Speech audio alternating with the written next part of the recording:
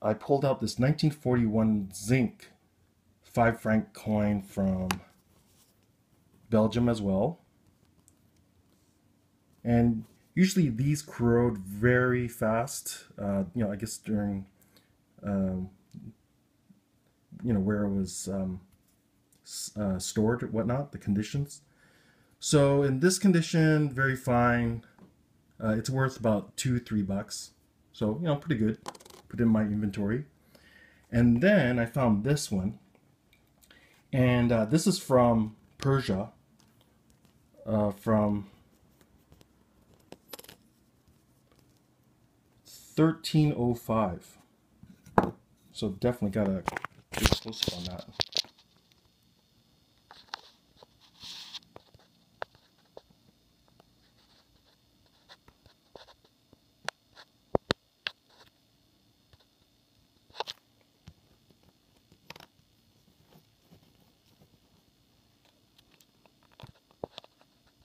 So 1305 in Arabic. So that, I believe that's equivalent to 1887. And the condition is probably like good, maybe very good, because I believe it was a weak strike to begin with. But in good condition, this is catalog at $40 American, and in very good condition, it's catalog at 60. So that's like basically in Canadian dollars about $50 to $80, depending where it falls in that range.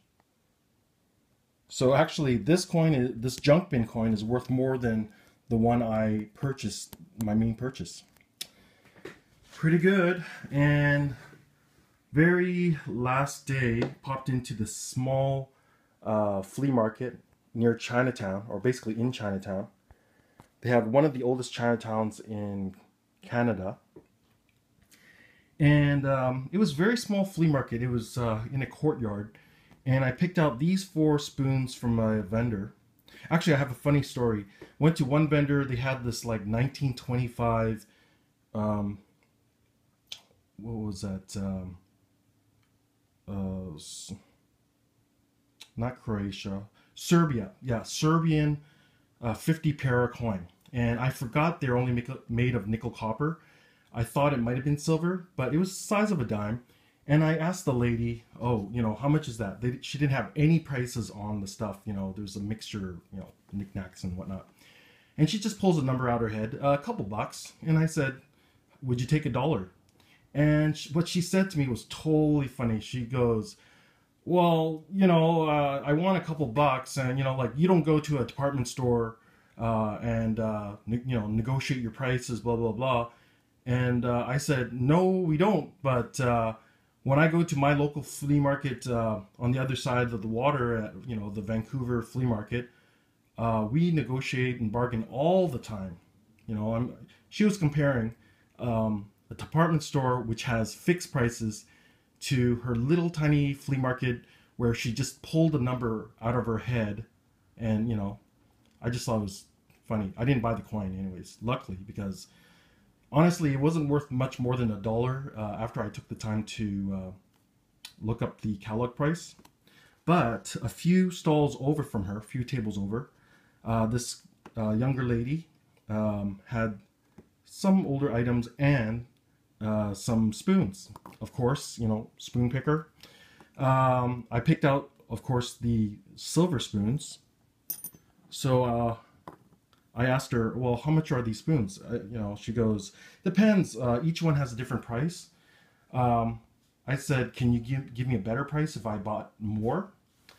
So she said, yeah, sure. So she said like $2 for these smaller ones, $2. This one which has somewhat of a, I guess, a Celtic look to it. She said like $7 or $5, and this bigger one, which looks older, about $10. So I basically offered her $12 for the 4. I know I should have said 10, but oh well, I didn't want to grind her too much. And she took it. So The silver alone is worth about $22. So I got $10 off. But check it out. This one, this one says sterling. This one says sterling.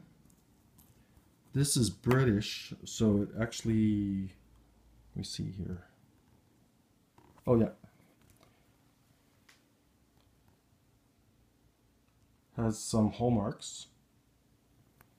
And this one, I figured out, it is German, but was imported into England during 1913 with all the hallmarks on it. So I'll just show you the marks closer.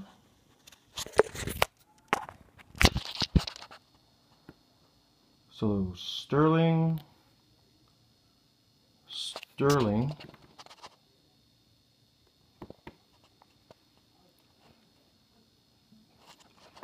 right, got the hallmarks D and F, Birmingham with the ship's anchor, the line passant, which is sterling, and X is the date mark, which is 1972 in this cartouche.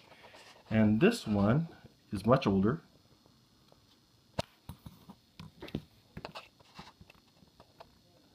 So it says here BHM, which is the exporter or the merchant. And then there might be some pseudo merchant marks or maker's marks, they say. These are the German marks. And the export marks, or import marks I should say, BHM, the U there means it was assayed or checked for its silver content in London. 925 S, which is the date mark, I believe it was 1913. Either 1913 or 1918. And it was close enough, but pretty neat. And yeah, there you have it. This is my vacation slash wedding find in the lovely Victoria, Vancouver Island, Canada.